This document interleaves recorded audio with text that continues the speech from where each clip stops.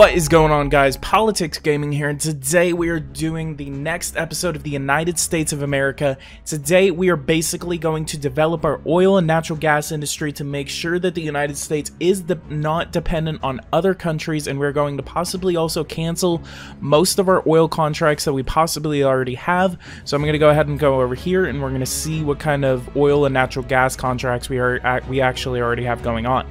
So one of them right now is the San Antonio Agreement with the United States of Mexico. This is the San Antonio Agreement, about $12 billion, 21 million tow of worth of oil actually coming in from the United States of Mexico. So one thing we're actually going to do, we're possibly going to cancel that contract as soon as we actually get a handle on our oil industry. So what we're going to go ahead and do is we're going to develop the living hell out of our entire oil industry, especially our shale industry. So what we're going to go ahead and do, we're going to go ahead and do this, and we're probably going to actually skip a little bit because you're actually going to just literally see me just building all of this. So I'm just going to do that for you guys just so you're not just, you know, sitting here watching everything. So a lot of the oil industry, and one of the mysteries of this game actually, is where most of the oil actually is. And I've actually emailed Eversim a couple of times about this, but one of the things that I really want to figure out is developing a map of this oil field, of at least the United States, at least a couple other countries that they actually are able to some of the most important countries, since they actually have some oil. There's a lot of oil right up here in Russia, the United Kingdom. There's a lot of oil right over here, right in the North Sea, that is just waiting to be exploited. And there's a lot of oil that the United States actually has on tap. So what we're going to do, we're literally just going to develop that entire industry, and we're possibly actually just going to develop at least maybe 2 or 3 dozen different facilities, just exploiting as much oil as we possibly can. And we're not really going to develop all of the oil because there's still so much oil that we actually still would be able to develop, but we're just literally just going to develop a couple of states with at least 1 or 2 dozen different oil facilities.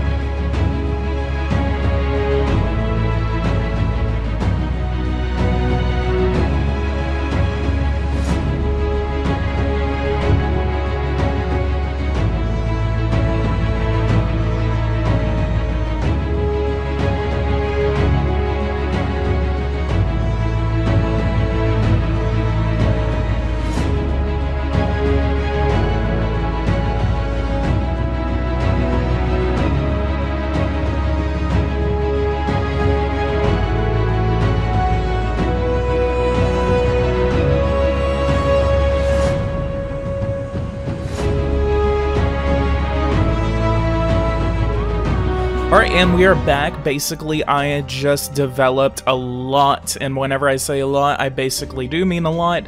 I developed 10 new shale oil wells, and I developed about 37 different gas wells all over the United States. We have a current, literally, all of this is literally going to be probably at least 0.1 million tow. It's going to be a lot of oil and natural gas we're going to be able to develop in about 40 days, and it's only going to take 40 days for that actually to be developed.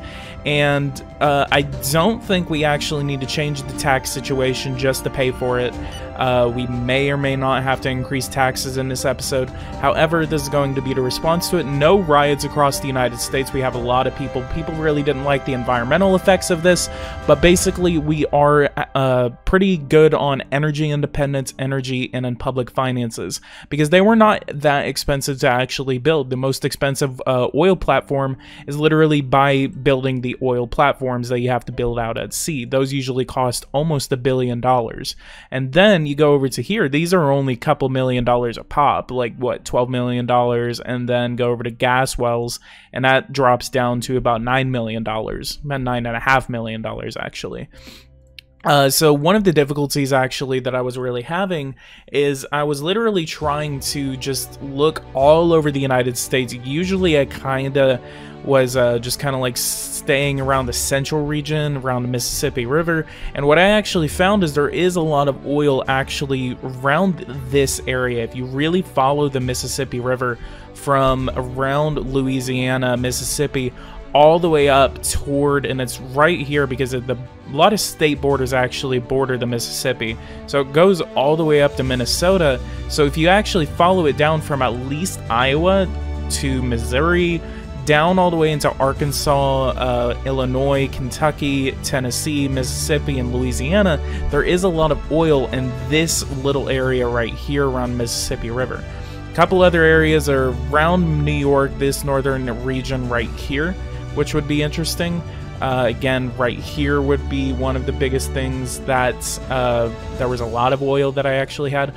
A lot of oil around this area right here. If you actually kind of do a little bit more in-depth analysis, there's a lot of oil definitely in Texas, around this area right here in Oklahoma. There's not a lot in Kansas, even though there's not literally nothing in Kansas. Nebraska doesn't have that much. A lot of the oil kind of also is concentrated around North and South Dakota. Montana, northern Montana, that's where it is. Around central and western or eastern Wyoming right here. Colorado, it's actually spread pretty thinly and thoroughly across the state of Colorado. There's a couple right here in the Central Valley of California that is actually pretty exploitable. I have a couple of facilities under construction. There's like two gas wells actually under construction in the state of California. Mexico, I really don't know. There's a little bit more oil right here in this area if you really wanted to build some oil platforms. Not really that much in Florida, I believe. Really, it's all just really centered around this like whole plain right here. A little bit up here too. Anyway, let's go ahead and go to the completion of these facilities. I know the United States is very, very excited to see our own energy independence, and since we are actually going to be able to meet most of that independence, we're actually going to go ahead and cancel the San Antonio agreement. This is provided to us to expire in 2024, so we're going to go ahead and suppress the contract just because we are going to be able to meet our own needs very, very soon. Mexico will not like that, and it will probably hurt our trade relations, but I kind of don't care because mostly I'm just trying to meet my own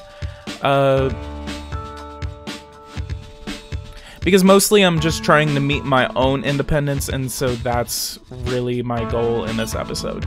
So we're gonna go ahead and continue on. Space research, what are we doing over here? Mars 1, they want to reach Mars, put a satellite around Mars by 2028. We could probably actually help them out, but the Russians are charging them $3 million just to do so. I mean, I could participate and then help them with it. Mars SG-001. I feel like if I actually helped them out, then they would probably just cancel it. China discovers fiber optics. That's awesome. So that means that we are about to discover fiber optics, and we just got 2 aircraft carriers delivered to us. That is awesome. Our aircraft carriers were delivered on time, and they are amazing. The maneuvers and all preliminary tests were perfectly conclusive. The little jewels have already returned to their harbors. Awesome, awesome, awesome. We can already take advantage of our new aircraft carriers, our new little toys that we can actually take advantage of. And since we have completed those, we're going to go ahead and ask for 2 more of them. Actually, we're probably going to ask for 3. $15 billion is going to be done by 2024, before Election Day, actually. So, that would be cool. What if I actually do 1? I'll get all of them. If I actually negotiate this one at a time, I'll get all of them by 2022. Maybe I can actually just wait a little bit and then just go off some tanks. Volume already under contract. See, they actually fixed the weapon system in 4th generation warfare, so it's actually really kind of funny, because I mean, it's impossible to want to order like what, 4,000 tanks for a massive military buildup, because that's possible in other games, but in Power and Revolution it's going to take me until 2052 to order all of that in bulk, and it's going to cost about $20 billion with interest. Like, so I mean, I wish they would actually fix that, since they actually did that in 4th generation warfare. It wouldn't make sense if they didn't do it in Power and Revolution. I think they're more concentrated on just trying to make sure that the economic system that they are about to implement, because I think basically what we're about to get is a brand new economic system in this next game. So that's gonna be really interesting to see that be put into effect. So since we are doing some energy independence, we're actually going to move for a little bit more energy independence. We're going to go ahead and build a 3rd generation nuclear power plant in northern Michigan. Actually, we could possibly dismantle 3 more nuclear power plants, but then we just need to make sure that we are able to suffice our needs and build up a little bit more electricity before we even think about dismantling our own apparatus. Build one in northern Georgia. It's going to cost at least maybe $250 billion. Let's go ahead and build one in the Northern Valley of California.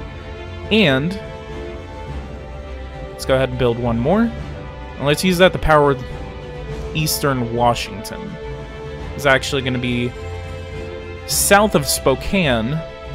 So that's going to be interesting. Spokane. This organization. Let's go ahead and infiltrate that organization over in Georgia. Alright, and while I was actually skipping forward to the completion of the oil facilities, basically my Minister of Education came to me, Mr. or Mrs. Betsy DeVos. Basically, she told me that we have discovered the anti-AIDS vaccine. She says, Mr. President, our laboratories have just perfected an effective treatment against the HIV virus. It consists of the injection of portions of genetic material of the virus into the organism, which that's actually a very common way for scientists to actually fight disease. The lymphocytes then are stimulated by the production of viral proteins, and the organism then can protect itself efficiently. The advantage of this vaccine is that it is possible to adapt it to any strain of HIV. We are the first ones to have made this discovery, which confers us on a huge scientific advantage. Do you desire to patent it and render it commercially accessible to the entire world? Usually, I really don't like to patent things and make them commercially accessible. I like to keep my own secrets. But just because this is a massive vaccine, it's literally a vaccine that could help everyone, I want to make that available to the world. So we're going to go ahead and allow that to be patented by the federal government, and we are going to move forward and we're going to sell it to other countries. We're going to make it available to them.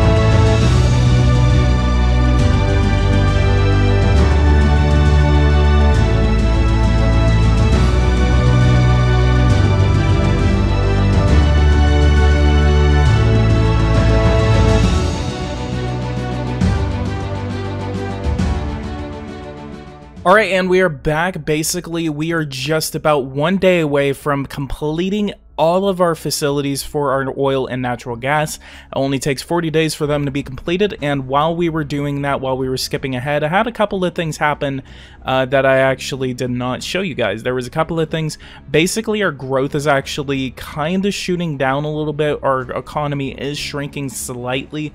We're not really worried about this because I'm not really worried about going into a recession. However, this also is showing that my trade balance is increasing a little bit. We are importing a little bit more than we should be, about $300 billion worth more compared to the beginning of the game. So that's something we're definitely going to be looking forward to in the next episode. I know there's going to be a couple of things, but we are now completed with the first 100 days of President Trump's office. And now that we go to the 1st of May, we're going to go ahead and go over to our oil production. And we are going to see that we have increased our production of oil and shale gas. Looks like we are now producing 0.32 of oil and 0.05 worth of gas. Now let's go over and compare that to our actual oil production, oil and natural gas production. We are now 29, almost 30% of the world production, so we just need to increase our natural gas production a little bit more, and it's actually extremely possible to become very self-reliant on yourself if you are playing as the United States whenever it comes to natural gas. Oil is another story because there's a little bit more that you need to do, but if you actually do invest in non-conventional oil and gas, those things actually do contribute to your overall production. So those do actually help relieve the strain of foreign oil that you are usually relying on whenever you are playing as the United States. So that means you do not have to rely on Saudi Arabia or Iraq or even Iran to actually be able. Looks like Iran actually has a hostage crisis going on right now. Looks like that's like the 1970s all over again. But in any case, we are in a much better position than we were about 10 years ago compared to the United States just in general. World stage, we are definitely kind of shrinking a little bit. China is increasing in influence, and we are looking more toward things such as climate change and other things that are more of a threat to us than actually other countries. You know, Russia and China are increasing in influence, but that's only because of the past 20 years that the United States has been conducting its own foreign policy that has been basically at the forefront of the news ever since the turn of the millennium. So one of the things that we need to do is that we need to start countering this influence from China and Russia. And in terms of that, we may need to start actually influencing elections. We need to start gaining more allies than NATO itself, because just relying on NATO is going to be pretty closed door policy. But if we actually start increasing our influence in countries in Southeast Asia, in South Asia, in the Middle East even, maybe even in Africa, which is becoming a very, very big geopolitical card right now, basically between the Chinese and the Russians and the Americans. So if anything, if you guys like this, go ahead and leave a like, subscribe to the channel if you are new, and if you guys want to see more of this, go ahead and just leave a like and leave a comment. Tell me what you think about this episode down below, and I will see you guys in the next one. Thank you guys so much for watching, and I'll see you guys there.